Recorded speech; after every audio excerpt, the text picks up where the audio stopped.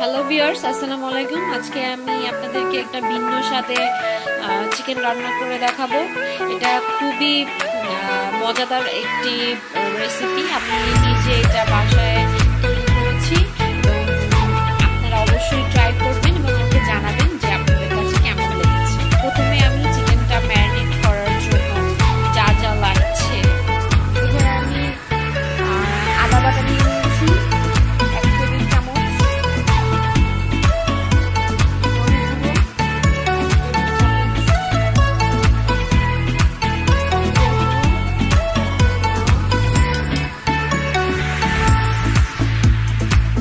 মরিচের গুঁড়ো 1 টেবিল চামচ,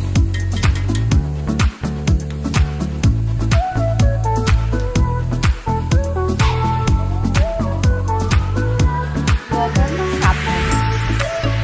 এগুলো আমি একসাথে মিক্সড করে মেখে নিব। টক দই আছে, টক দইটা দিয়ে দিব।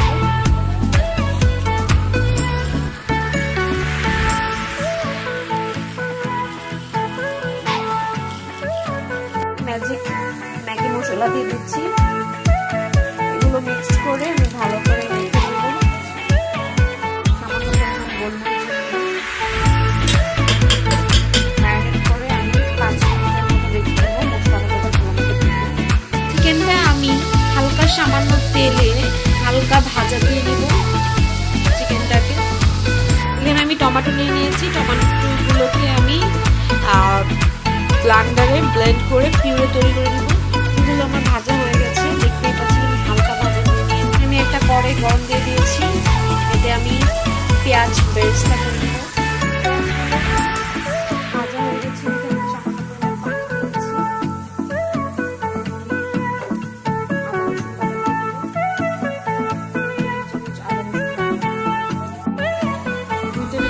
মরিচ বাটা,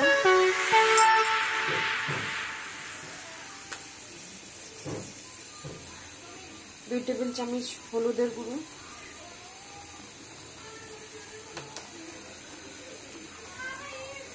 1 টেবিল চামচ ধনিয়ার গুঁড়ো। মশলাটা কষানো হয়ে গেছে, আপনারা দেখতে পাচ্ছেন তেল ছুঁড়ে ছুঁড়ে আসছে মশলার থেকে। এখন আমি চিকেনগুলো দিয়ে দিব। চিকেনটা আমি দিয়ে দিয়েছি। চিকেনটা মধ্যে এখন আমি যেই টমেটোটা পিউরে করে রেখেছিলাম সেটা আমি দিয়ে দিব।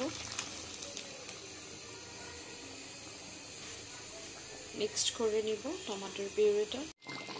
চিকেনটা আমি টমেটো পিউরেটা বলক এসে শুকানো পর্যন্ত ওয়েট করব।